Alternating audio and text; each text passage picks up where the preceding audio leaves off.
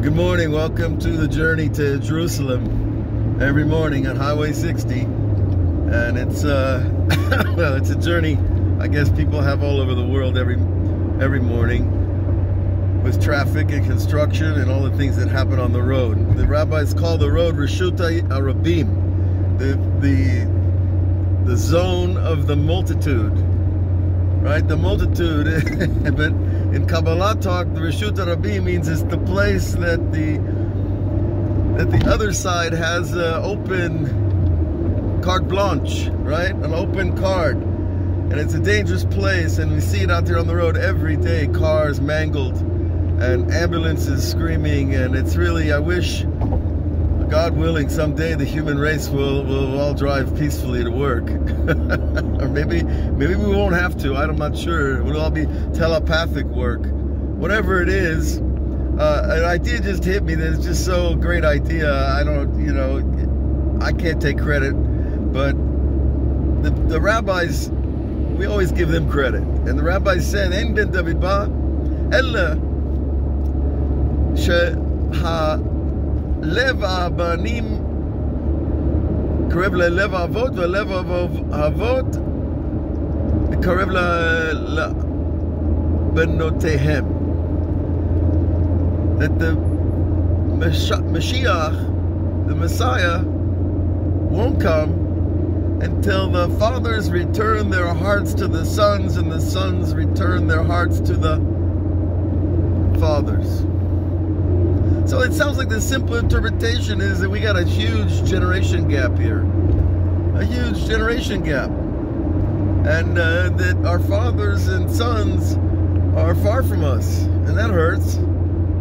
Okay, we've been dealing with it for I don't know how many thousand years. But there's another way to understand it.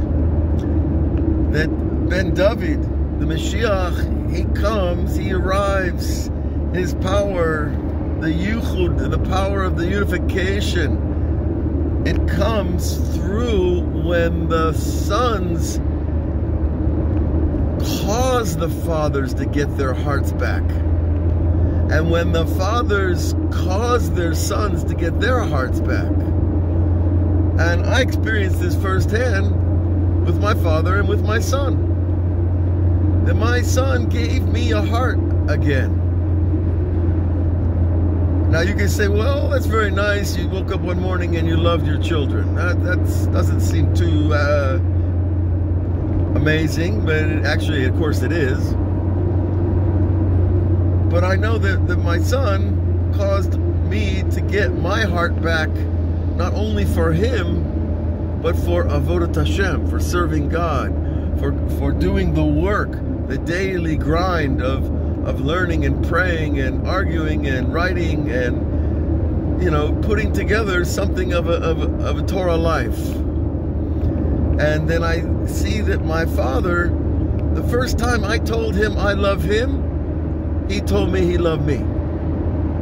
You know what that is? After 60 years or whatever. So that, I think, is a deeper understanding of this wisdom of the rabbis, that the generation gap will be healed when we get our hearts back for others because of the others. Not because I sat and meditated until my heart opened. That does happen.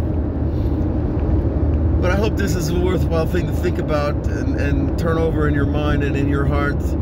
And God should bless us all to return to our fathers and our sons. And God bless you all and have a great day. And we'll see you again. All the best.